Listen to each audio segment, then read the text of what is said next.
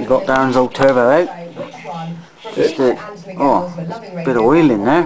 A bit. That's just the last little bit. Most of it's all over the floor over there. Right then, let's see what went wrong.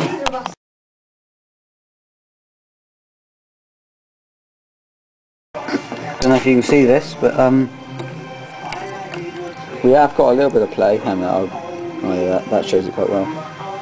Not too good, really. Yeah. Let's take the compressor housing off and see what's going on. Okay, yeah, not looking too bad. Bit of play, and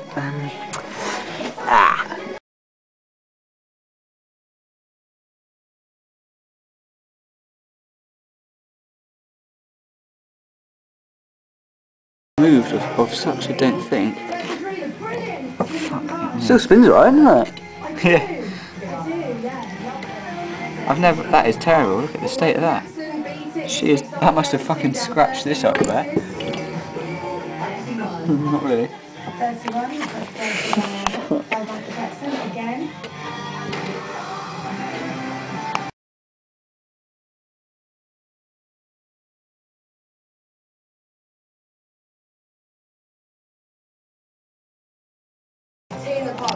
Here you have the business end of a turbo.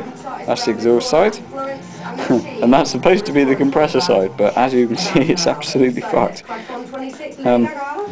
We are now because the nut was missing off the end, so we are now wondering, because it looked like someone might have had this turbo apart before, because the compressor housing was put on in a different position.